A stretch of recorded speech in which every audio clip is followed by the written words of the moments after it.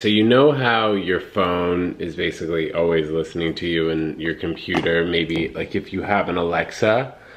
I have been thinking about things recently and it just shows up on like my phone or anywhere that I'm looking. I was thinking about how I like deleted these dating apps or whatever, and then Facebook comes to me and goes, "Hey Ted, ready to get back out there?"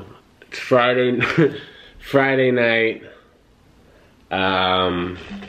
drinking a Poland Spring with a twist of lemon ginger seltzer and watching some YouTube videos. I'm probably not going to go out, but like, who's going out anyway?